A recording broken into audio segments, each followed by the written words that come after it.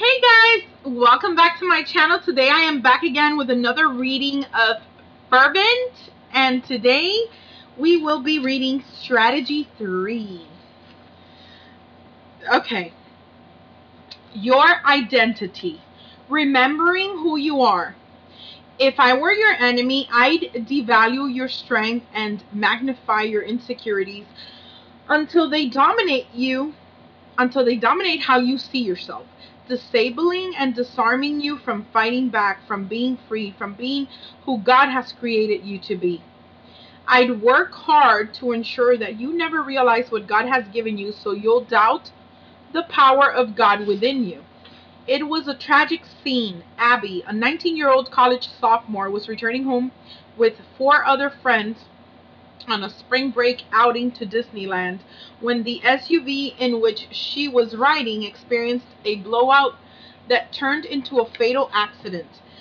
2 of the girls were ejected from the car and died on the scene. Abby was identified as one of them. As word reached the families back in Arizona, 2 girls dead, 3 critically injured. Typical parental worry over a college road trip turned to unspeakable grief. Abby's parents spent the next few days combing through the shock and horror, planning the details of their daughter's funeral, while 3 other parents prayed for their own children's recovery, some of whose bruises and swelling made them almost hard to recognize as they lay in the hospital. On Saturday, however, 6 days after the accident, hospital officials informed 2 of the families that there had been a horrible mistake. 2 of the girls, who bore a striking resemblance, had been misidentified. Parents who'd been sitting by the bedside of a young woman they believed to be their daughter were told the staggering news. She wasn't their daughter after all. Their daughter had actually died in the accident. And Abby's parents? They were given news they could have never imagined receiving. Abby wasn't dead. She was alive. The initial shock of what they were hearing turned to disbelief. Disbelief then turned to joy. But the joy was mingled, too, with anger. Anger that they'd been forced to live for 6 days in agony because of a reality that wasn't true. A grief that they had no need to feel or experience. It all boiled down to a case of mistaken identity. The enemy wants you to suffer from a case of mistaken identity, makes his job a whole lot easier, and makes your defenses a lot weaker. He's working overtime to keep your identity masked, to keep the truth from coming out, that you are indeed alive and free and empowered by God's own Spirit to fight victoriously against him. He'd rather conspire to keep you in a constant state of mourning, grieving over who you wish you were, instead of relishing who you really are, exacerbated by insecurity and crippled by self-doubt. That's why he doesn't want you praying, not fervently, because fervent prayer keeps your true identity in focus, reminds us who we really are, and taps into the power we really have in Christ. This authentic identity is possibly quite a bit different from the one you perceive when you look at yourself in the mirror each day, or when you're fidgeting through an awkward social encounter, or when you're sizing yourself up against the well-dressed accomplishments of other friends, other church members, even, and you know it's true, even total strangers. It's also not the identity your enemy wants in your head when he's moving strategically against you, when he's maneuvering himself into attack position. He wants you lifeless, disengaged, brainwashed into believing you have nothing of value to offer. That's why he doesn't want your nose in the Word or your knees on the hard wood, because that's where the light comes on. That's where you find out the good news, perhaps the surprisingly euphoric news that you are alive, fully equipped to stand firm against him. Formerly darkness. The Bible says, yes, formerly, at one time, but now light in the Lord, children of light, able through Christ to produce the fruit of the light. Ephesians 5:8-9. That's why Paul, in his colossal letter to the Ephesians, came roaring out of the starting gate with one reminder after another of the spiritual blessings we've been given, purely as the result of Christ's love toward us, commensurate with the enormous value He's placed on us.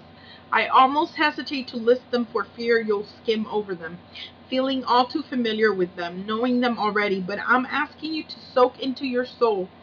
Let Paul's identity sketch from Ephesians 1 embed itself into the floorboard of your deepest insecurities. You are equipped through Christ with every spiritual blessing. Verse 3. Chosen in Him before the foundation of the world. Verse 4. Regarded as holy and blameless for Him. Verse 4. Adopted through the kind intention of His will. Verse 5.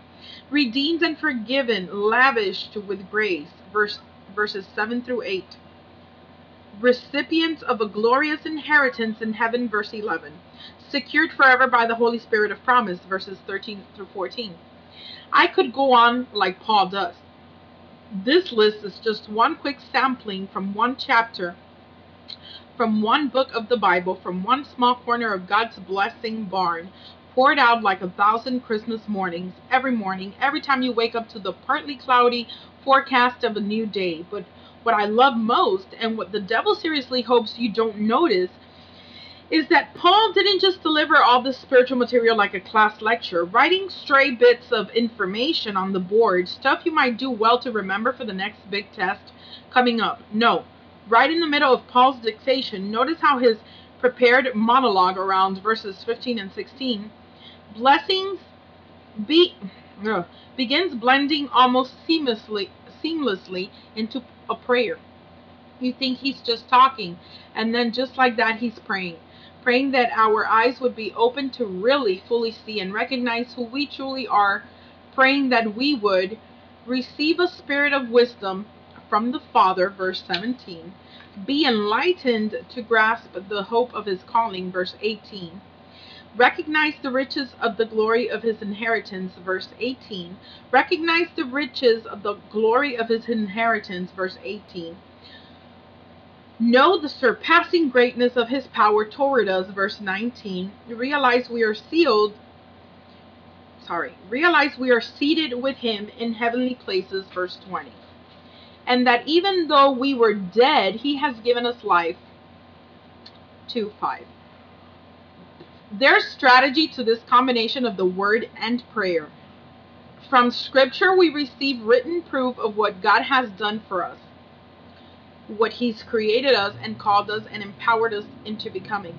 Then in prayer we cooperate with Him to stamp these truths repeatedly into our hearts. And then, more than that, we access them and engage them and draw down their power into our everyday experience. In prayer we watch words on a page turn a new leaf in us, both in our hearts and in our day-to-day living. In prayer we feel a bolstering that energizes us with holy confidence.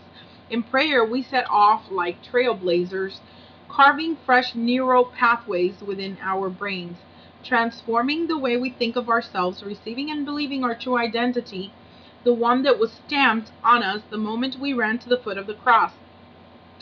Pray long and hard enough, and not only do we realize we're indeed alive, but we become angry, furious, that we've been in mourning for so long, saddened by a tragedy whose outcome was totally misreported to us. As adopted daughters of the living God, if we're not strategically praying in accordance with who our Maker and Redeemer says we are, if we aren't calling ourselves by name according to that list from Ephesians, serving the devil notice that we know, like he knows, who we really are, we'll always be subject to his attempts at devaluing us. We'll downplay our real strength. We'll hate our bodies, highlight our weaknesses, cringe with insecurities, and constantly view ourselves as less than by comparison with others. He'll diffuse our power simply by downplaying our true position. If he can get you to believe his lies, you won't feel equipped or entitled to stand up against him. You'll be weak and helpless, and then he can run roughshod over you and over the things and people you love. The farther he can separate your practical reality from your true living reality, he can wedge himself into the space between the two and short circuit the free flowing effectiveness of your influence as a wife, a mom, a friend, a daughter, a sister. All the relationships where God has placed you to be a light of His grace, His power, His love, His well placed confidence. That's why you and I need to be praying to keep the truth about our real identity in constant, unbroken focus before us. The truth. One of the pieces of spiritual armor supplied to us as believers, Ephesians 6:14, centers in on this issue precisely. It is what's commonly known as the belt of truth. More accurately, based on the history of what a first century soldier's gear was like, think of it as sort of a girdle worn close around the body, with all his other pieces of armor tucked into it and held together by it. Underwear, kind of. A foundation garment. The first thing a soldier would put on before going into battle. Truth, God's standard and viewpoint about us must come first in our hearts and minds if we want to be effective in battle against the enemy. We need to put it on as our foundational garment and then reorient everything else around it before we accessorize with trendy add-ons, before we drive off into the day artificially covered by an outfit that only masks any of the lies the enemy is deceiving us into believing about ourselves. We should start with the underpinnings of truth, secured through prayer by the declarations of God's word, because unless our whole ensemble is framed around this undergarment, we're not really suited for spiritual battle. We're not dressed for the occasion, not ready for what's coming. That's why the Apostle Paul prayed so fervently that the true identity of those first century believers would be unveiled in their hearts. Hear that again. He wasn't asking God to make sure the early believers received these things. They already had them. He was praying they'd realize they already had them. It wasn't a shopping list, it was a packing list. They didn't need to buy them, didn't need to manufacture them. They just needed to recognize that they had access to them and could now receive them as their own to take full advantage of them. Because sometimes, even with a closet full of clothes, we can look in and think there's nothing to wear. But look again through the eyes of truth, and you might finally see that not only have you been given what you need, but a whole lot more. A whole lot more. Perhaps, again, the story of an experience between the Old Testament prophet Elisha and one of his servants can help us understand what we fail to see when we're not looking at our lives through the lens of God's truth. Immediately on the heels of the floating axe head miracle in 2 Kings 6, which we talked about a few chapters ago, the Bible tells of war breaking out between a neighboring nation, the Arameans, and the people of Israel. While the king of Aram was working out his attack strategy, the Lord kept tipping off Elisha to the king's intentions and movements. Then Elisha would deliver these divinely accurate spy reports to the king of Israel, who would redeploy his soldiers into perfectly placed, perfectly timed position to defend themselves. Drove the king of Aram crazy enough to go hunting the mole among his ranks, who was obviously working as a double agent, feeding Aramean intel to their opponent. But his enraged questioning eventually led him to the truth that it was Elisha and his bedroom talks with God that were the real source behind these tactical leaks. And by the time the king surrounded the city where Elisha was located, intending to take him out by force, an even greater truth was about to be revealed. The prophet's attendant woke up early that morning, went outside to stretch his legs or something, and whoa, the whole place was teeming with horses and chariots and the clink of sharpened artillery, each of them assembled for a surgical strike. The servants ran back inside and, sounding a lot like the guy with the lost axe, started going all to pieces, stammering to his boss about their imminent danger.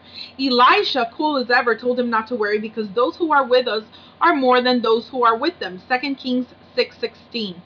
Then, setting the same lifestyle tone that Paul would exhibit so naturally in Ephesians 1, his next words to his servant were not a list of next steps to follow or a battle strategy to implement, but a prayer to the Father. "O Lord, I pray, open his eyes that he may see." Verse 17.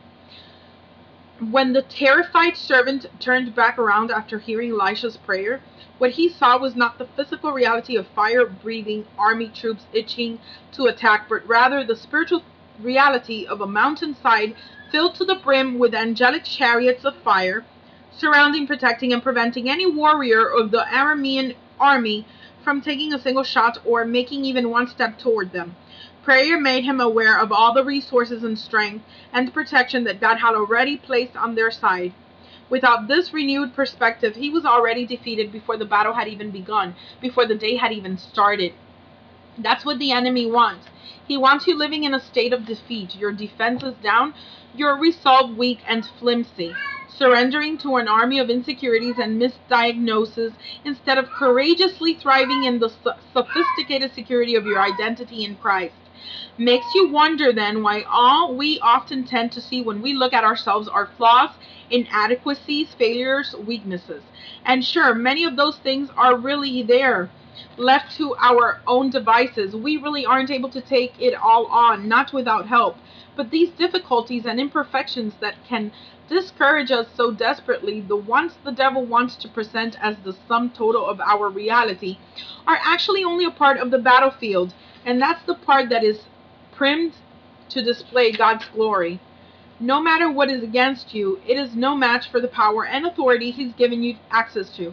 There may be armies standing against you, but they're only waiting to become an unwitting witness to the overcoming power of God and the overriding ocean of His grace. And prayer will open your eyes so you can see it, can see who you really are, that you are alive indeed, and that the divine resources and riches and solutions are on your side. Assets that make you more than victorious through the sheer size of His love. Romans 8:37. This is the belt of truth. Now put it on. Call to prayer. I wish we were sitting together over coffee and being uncharacteristically honest with each other. I'd share with you about how I often struggle to lift myself out of the doldrums of insecurity, about how strategic and consistently prayerful I'm forced to be in reminding myself that those flaws and weaknesses the enemy is hell-bent on accentuating are not more important or powerful than the strengths and resources I now have in Christ. My struggle is the same as yours, like most every other woman at one point or another in her life. The enemy has been telling us for so long that we're no good, washed up, under-equipped, incompetent, insignificant, unlovable, and not quite up to par. He's been brainwashing us one feminine soul at a time, but now we both know the truth.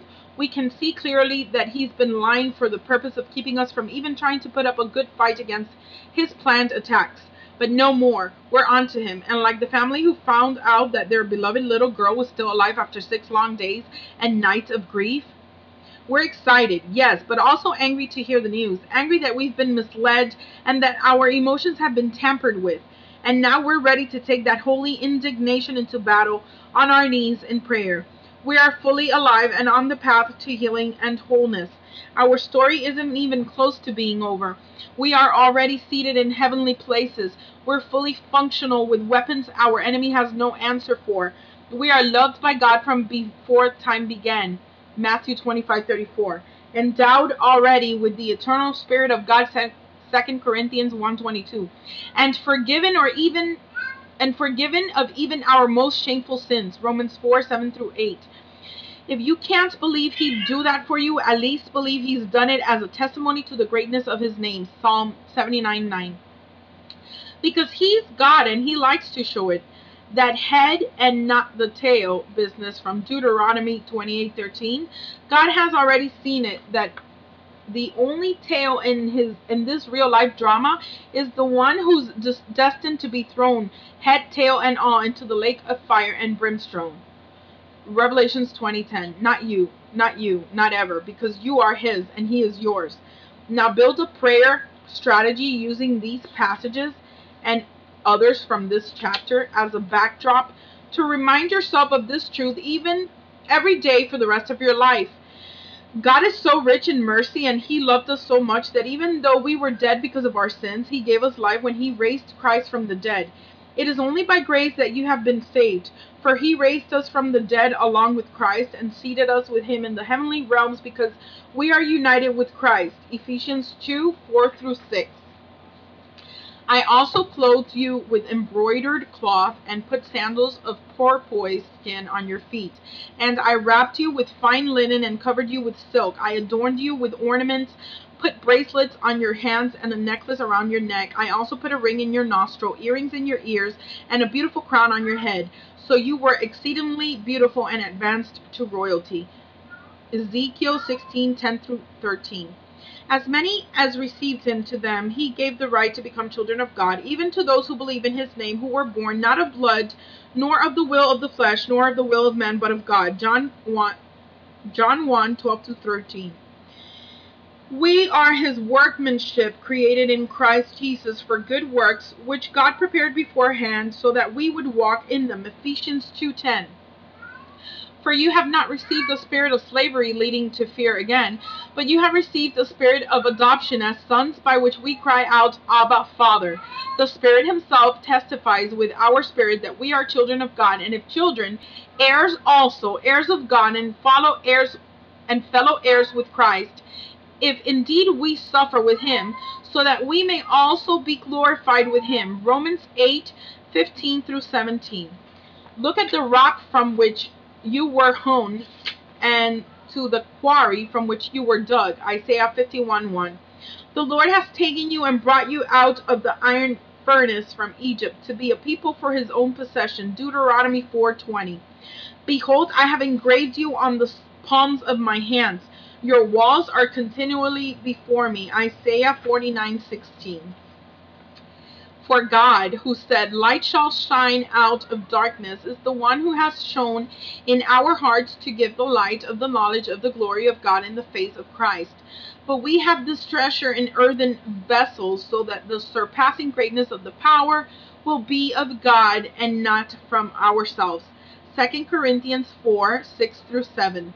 You are a chosen race, a royal priesthood, a holy nation, a people for God's own possession, so that you may proclaim the excellencies of him who has called you out of darkness into his marvelous light. 1 Peter 2:9.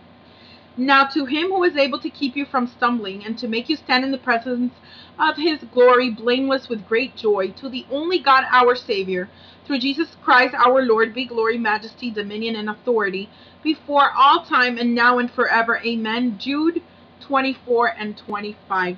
That is it for strategy 3, you guys. I will see you in my next video for strategy 4. Bye, guys.